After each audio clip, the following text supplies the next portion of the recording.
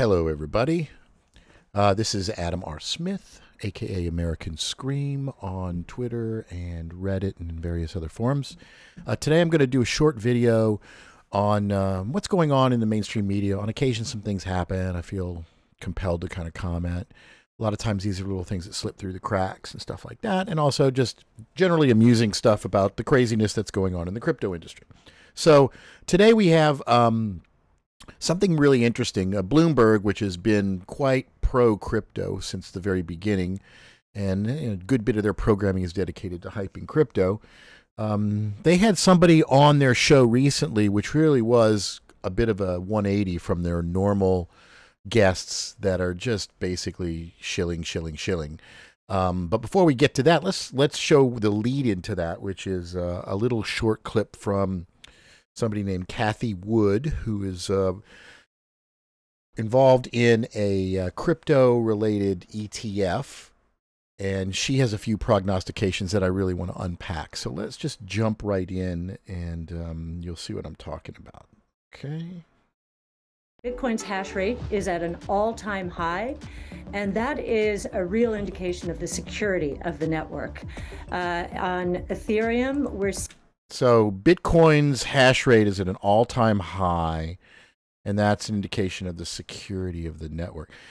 This really doesn't have a whole lot to do with anything important. This is a great example of a red herring. She's kind of, giving us this state of the crypto industry thing. What is the Bitcoin hash rate? That's the amount of computations that are being wasted to solve these block puzzles so that the next block. So this is nothing to be proud of, that the hash rate of Bitcoin is the highest it's ever been. That basically means we're wasting more energy than we probably ever have operating the Bitcoin blockchain. Again, not necessarily a good sign, but it's amazing how these people can put a spin on it.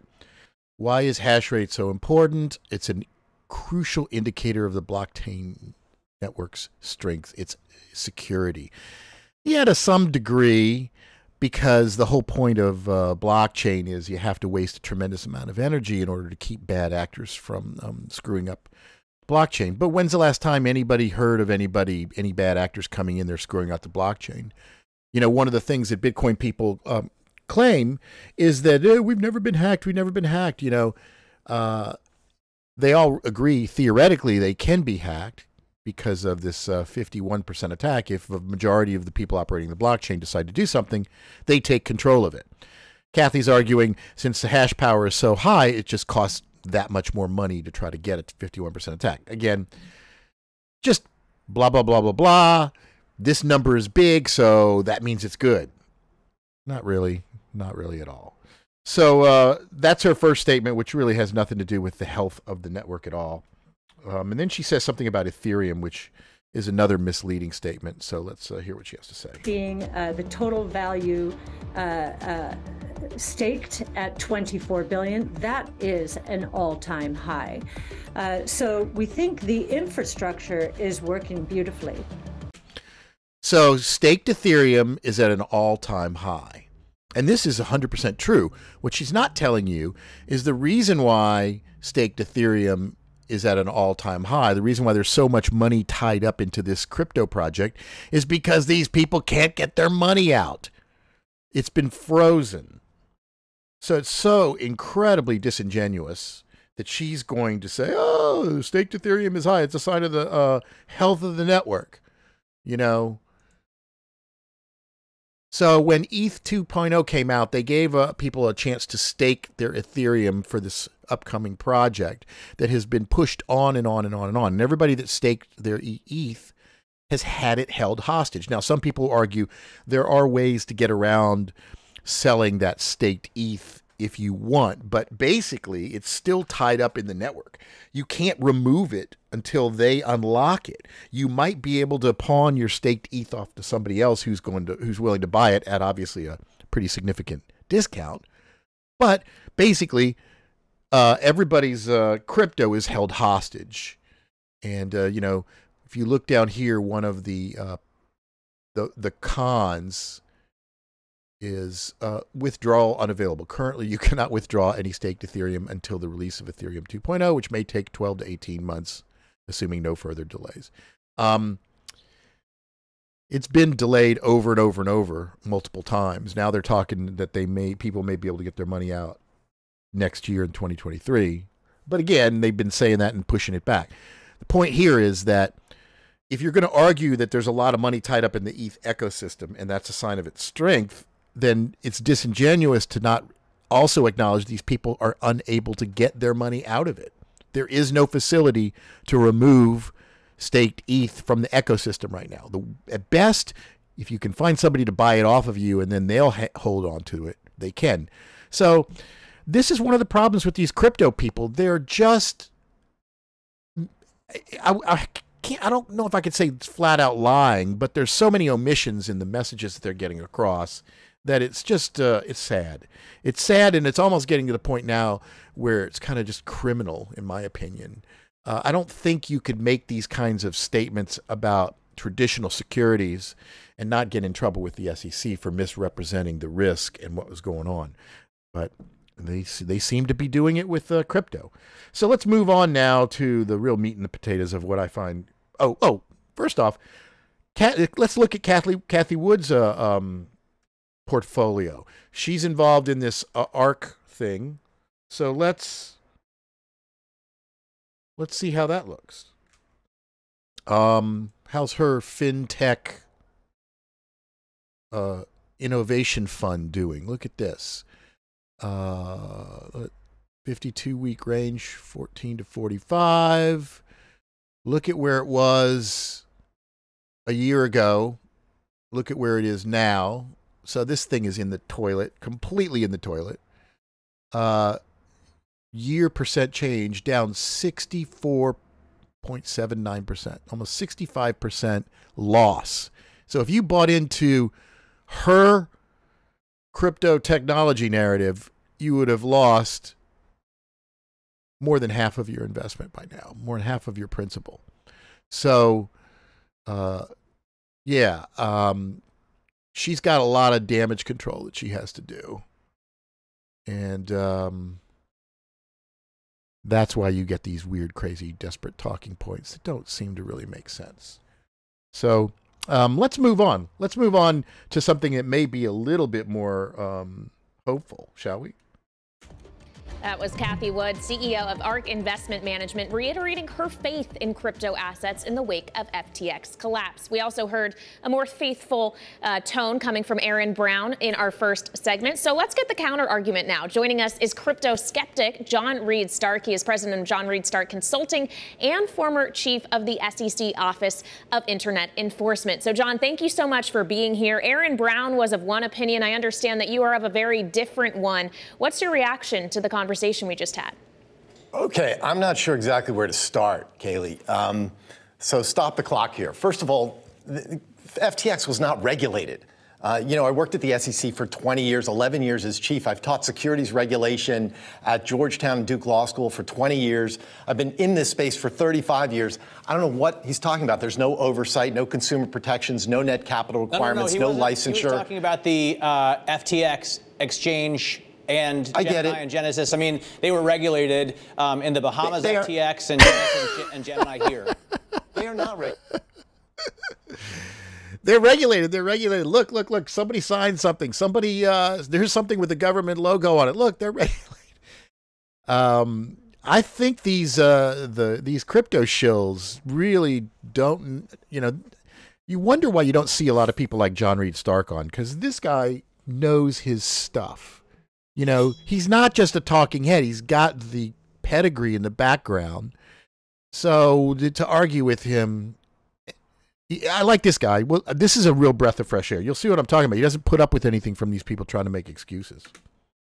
Regulated. Regulated means audits, inspections, examiners, net capital requirements, all of the things that SEC regulation entails. So they're not regulated. They may have filed something with FinCEN so they could file suspicious activity reports, but they're not regulated. There's no fundamentals to anything that he's talking about.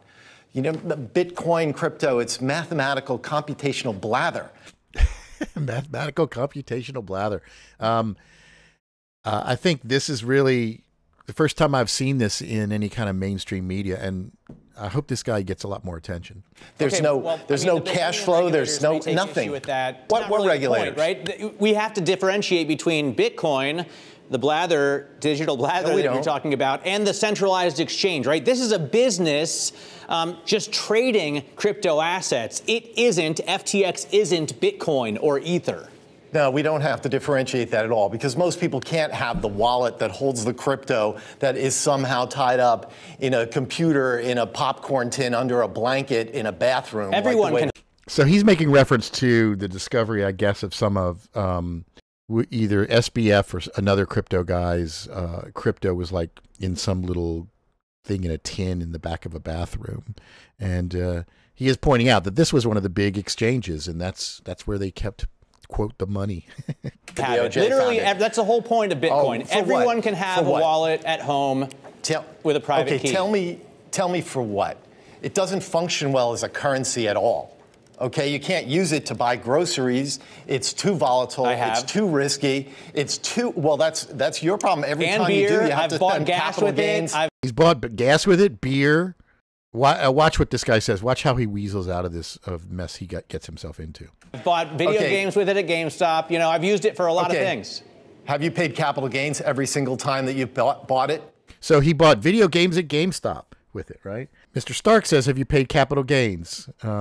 This is basically, have you committed tax fraud or not? Every time you used it? No, I haven't.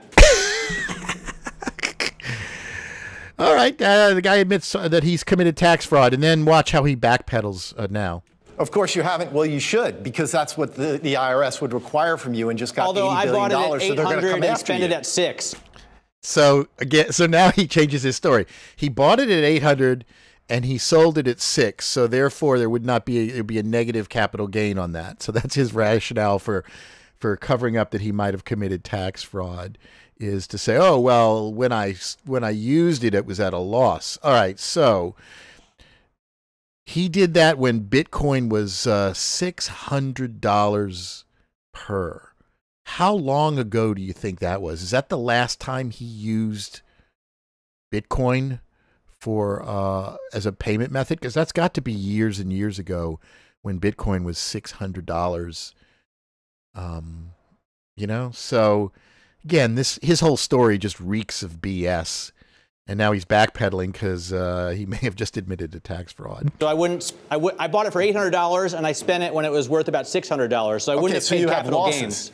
But every single crypto transaction is laden with fees, is risky, comes with all these capital gains requirements, and it doesn't function well. And starting in January 2024, those exchanges are going to have to report those transactions on 1099s, just like any other broker-dealer would. And retailers, if you're trying to buy, you know, a Rolex on 47th Street for more than $10,000, are going to have to report that to the IRS. So there's going to be more transparency and more sunlight on these transactions than ever before. And you're completely leaving out all of the dire externalities. Okay, not just that there's no oversight, no net capital, no insurance, no inspection, nothing protecting you in any way, shape, or form. Yeah, nothing protecting you. I mean, that's the thing. There's literally no real accountability in the entire crypto market. And it doesn't matter whether we're talking about Ethereum or Doge or Bitcoin.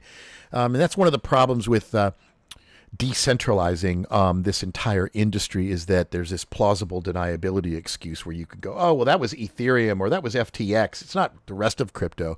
But if you lift the hood up on all these projects, you'll find 99% of their operational system and their DNA is all the same. So there's very little difference between any of them, especially in terms of regulation and oversight. Sure, this stable coin might have been slightly better audited than that stable coin, but neither one of those stable coins are anywhere near regulated to the point of a real bank. But they all pretend to inherit all of the positive attributes people associate with banks, even though they don't have any of the oversight. You become an unsecured creditor like all of these, Celsius, Voyager, FTX, all of them have become. The dire, FinCEN just reported the other day, 1,241 ransomware payments last year, double the amount of the year before. And I'm an expert on ransomware. It's growing, it's getting worse. $1.2 billion, none of it recovered, no one found. And drug dealing, human sex trafficking, sanctions evasion. Nuclear weapons. The GAO came out with a report that said North Korea was. Well, we have so nefarious activity typically uses dollars, right? For I mean, what? don't these crimes normally happen with U.S. dollars, John? Of course they do. You know, but that's sort of whataboutism. At a much higher scale, a fraud. right? That's right. It happens with fiat too. This is called the 2QOK fallacy, or an appeal to hypocrisy, also known as the two wrongs make a right argument, and also known as whataboutism. So when you start digging into crypto and the fact that it's, you know, filled with crime and grift, their argument is, well, crime and grift is elsewhere too. Like as if there's nothing that can be done to address that. Crime and grift are going to be everywhere. But the fact is that by design, cryptocurrency is uniquely good for money laundering, fraud, terror, cyber terrorism. And you'll see this is the first time I've seen somebody really go after that argument in the media. So check it out. That kind of whataboutism at a much higher scale, exponentially more. And absolutely wrong. That is a flawed and anemic pivot. That's what I teach my law students. What about fiat? What about this? Of course there are problems in fiat. Of course there are. But Bitcoin and crypto have brought in a crypto crime wave of epic proportions. And for what? We already have digital currency. If Bitcoin were around before credit cards and then credit cards came along, that would solve it. That's funny. And that's a really interesting point I haven't heard anybody else bring up. If Bitcoin had been around and then credit cards came out afterwards, credit cards would have one-upped Bitcoin. Bitcoin is inferior to credit cards. It's inferior to PayPal. It's inferior to all of these other monetary systems that have been out long before. So it just really doesn't make sense. And so the people that you run into that are still promoting this fall into usually just a couple of categories. One, like what you see here on Bloomberg, is people that have a vested interest in hyping this. You know, they're holding bags. They got to convince other people these bags are going to continue to be valuable. The market's still good because they got to sell their bags. And then you have gullible people who just are told this is the future, and they don't know any better. But the truth is, and I keep trying to stress this one point, even if you're not a financial expert, even if you don't know about technology and cryptography, if somebody's trying to pitch something to you, this kind of technology, you should clearly be able to see what it does better than what we are already using. You shouldn't need to be confused with a bunch of technobabble, but that's what these people do. Your intuition is right. You're like, God, this seems like I hear so many stories about people losing money and criminals. Why would I want to use this? That hunch you have there, that's correct. Now we have one of the most capable, experienced people on the subject matter, this guy, John Reed Stark, who is former head of SEC and also has tremendous, you know, he's a professor, a college professor. This guy knows what he's talking about. He's not just some pundit who has you know, some crypto that he needs to dump. So it's nice to hear this. I hope we're going to see more of this narrative in the future. There's Cash App, there's PayPal, there's a million ways, there's Zelle that you can use this and you get protection. You're not with an unsecured Zelle? creditor. What protection do you get with Zelle? All sorts of protection. He calls out Zelle, so the other guy thinks he's going to jump in and, again, discredit him. What protection do you get with Zelle? Let's look into this. You call your bank and you say, this transaction didn't happen. They don't reverse charges. They don't reverse charges. You see he says that? Intermediary. John. Oh, absolutely they do. So one of those guys is right and one of those guys is wrong, right? Because one says they don't reverse charges and one of them says they do. Well, let's just stop right there and take a look, shall we? So let's go to Google and do Zelle, fraud, scam, reverse charges. Understanding fraud and scams. Okay, let's click on that. Let's see what we got. As a consumer, it's important to understand how fraud and scams are defined. Now, it's interesting. This is in the context of Zelle. We're just answering that one question. Zelle defines fraud as one thing, if someone gains access to your account and made a payment without your permission and you weren't involved with the transaction, this is fraud. Fraud. Can you get your money back? Yes. You see that? So when Zelle defines fraud, you can get your money back, but they also have scam. Now, scam is when somebody tricks you or misrepresents and you knowingly send them money. Now, in a scam, according to their services, you may not be eligible to get your payment back. Notice it doesn't say you won't get your payment back. It says you may not be eligible. So in this case, straight from the Zelle website, zellepay.com, there it is. So that guy's claim that you can't get your money back is a lie. Here it is right here on their website. And this is a great example of what these people do is they'll make an assertion, but it's peppered in with a whole bunch of other stuff, and nobody stops and fact checks it and finds out that they are full of it. So in this case, these people were full of it. Yes, Zelle has more protections than crypto. Nope. Absolutely. I'll tell you this. All of these intermediaries are critical to the consumer. And forgetting about those intermediaries is absurd.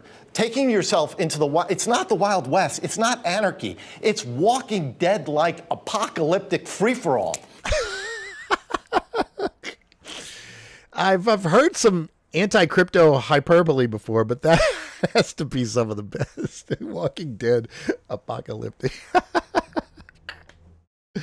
And if you really think about it, it is. It's like, in order to actually believe that crypto is comparable to all these other payment methods for most people, you really do have to be essentially a zombie. You do. You have no protection whatsoever. Okay. And you are There's stuck. no FDIC in crypto is something we bring up often. That's right. So there is a lack of consumer protection. But at the same time, consumers also suffered from Madoff and Enron. And So a more whataboutism, so Madoff ripped people off, so let us rip people off too. Is that the argument you're making? been examples in traditional finance where regulated entities have also seen episodes in some ways akin. Okay, so here's a cherry-picked atypical example of a regulated entity that took people over. Her argument is, I can find one example, so just let this whole unregulated industry do its thing, right? That just makes no freaking sense. Into this. So why do you view the crypto ecosystem as so entirely different? Okay, first of all, of course there have been crimes, financial crimes. That's what I did for 20 years. But again, crypto has ushered in a new crime wave because criminals have a way to conduct transactions and conduct money laundering like they've never had before. Read the DOJ reports on it, the GAO reports on it, the Treasury reports on it. Okay. All of these reports, you can go to my website, digitaltrustwatch.com. I don't make a penny from any of this, not a nickel, not a dime. I'm just out there telling it like it is, speaking truth to power, because this is absurd. So there you go. Claims he's not making any money. I mean, obviously he's promoting his consultancy and stuff like that. So indirectly, there's something in it for him, but there's obviously not as clear a conflict of interest between him and, say, probably all these other talking heads, all of which probably owe their livelihood, if not a sizable chunk of their equity, to hyping the crypto industry. And I'm in the same boat. I have not seen one penny from my activism trying to educate people about crypto. I don't have any bags that I'm trying to pump and dump or anything like that. And it seems like, ironically, those of us who have the least conflict of interest seem to be the ones that are the more easily dismissed. But then again, the money is where the crypto hype is. To think that these kinds of dire externalities should just be ignored as the kind of thing that happens no matter what. Try to make a ransomware payment of $5 million with cash. You can't do it. You can't go to your bank. You talked about how these are unregulated entities. How much fault should be placed on the regulators for not moving quickly enough in tandem with this industry? Why do you fault just the technology and the idea of it itself? So he's got a really good analogy he pulls up here that I think is worth paying attention to. So she's now going to try to pass the blame to the regulatory agencies, although that's kind of funny. This is the big hypocrisy of crypto. Crypto starts off with, we're special because because Uncle Sam can't tell us what to do. You don't want big bad government in your wallet and in your finance. We're going to bypass all of that. Now she's saying when things go wrong, where was Uncle Sam? Are they the problem? They weren't there. They weren't regulating it. It's just so hypocritical. Oh, well, to blame the SEC here would be like Oswald blaming the Secret Service for letting him shoot Kennedy. I love that. I love that. That is such a great analogy. I mean, the SEC has brought more than 100 actions in the area of crypto, and they have won every single time. Initial coin offerings, crypto lending programs. Yeah, when's the last time you've heard about an ICO? They basically put an end to that whole movement because it violated securities laws, and they're creeping in. The problem is with the crypto industry is that it is decentralized. There's so many little small operations that it's hard to figure out who to go after. And again, a lot of this is driven by consumers too. People argue, how did Bernie Madoff or Charles Ponzi manage to get their scheme to go on so long? Even though people were talking about how it didn't make sense and it didn't seem like it was actually a legitimate business model, why did it take so long for the authorities to finally crack down on them? The reason for that is because if you don't have plaintiffs, if you don't have victims, then you don't have any impetus to really take action. The government is not gonna go after somebody unless they can prove they've done something wrong. And the main reason they do that is via testimonial from people who are victimized. So that's kind of a core point. SAFTs. The SEC has won all of those cases every time they bring these cases in. And as far as regulation goes, they couldn't have been more outspoken. Both Chairman Jay Clayton and then later on Chairman Gensler have made speech after speech, regulatory pronouncement after another, talking about the perils of crypto. They stopped Coinbase from issuing a lending program. Thank goodness, saving billions of dollars. They stopped BlockFi from doing it also. BlockFi paid a penalty of $100 million. Now the SEC is just another creditor for $30 million on BlockFi's list, but they stopped that lending program and they stopped it from happening. Again, making really, really good points. If you want to blame the authorities for not doing enough, look at what they have done. They have definitely taken steps and they have stopped a lot more people from losing money. But there's so many of these operations out there. And if people aren't coming forward, if people aren't giving them insider information, because they need evidence. This is one of the problems with being able to take action against these fraudulent crypto companies is they're structured in such a way that there's no transparency, there's no oversight. So you can't even really tell. Even companies like Coinbase, which I don't even think they have like a official headquarters anymore. They're all kind of just shadowy organizations for the most part. Some more shadowy than others for sure. But at the end of the day, Coinbase is not regulated like a mainstream brokerage house or a bank, even though they are a public company. People seem to not realize that. So, and look at the Bitcoin spot ETF. Imagine if that had been allowed to happen, what would go on? So all of these things, the SEC has been very aggressive, and they're just a civil agency. Look, I'm a big-time SEC critic. I wrote an op-ed piece in the Wall Street Journal criticizing the SEC for some things they've done. I've criticized them for what they do on cyber, but not on crypto. I do think DOJ needs to do more. I think that people need to be put in jail. I don't understand. Voyager makes representations that the FDIC has somehow insured the deposits of their customers. The FDIC sends them a letter to stop doing it. Why is no one in jail for that? John, thanks so much. I do fault DOJ for that. All right, so there you have it. Interesting, huh? Very interesting. It's unusual to see somebody that's that outspoken really just aggressively taking down most of the other people's arguments. Be interesting to see if he is a regular or he just came on, kicked everybody's butt. Now nobody wants to talk with him anymore because he doesn't give them enough air to inject their gish gallops. So we'll see. But anyway, I hope everybody tunes in and subscribes to the channel and helps support these efforts. And thank you.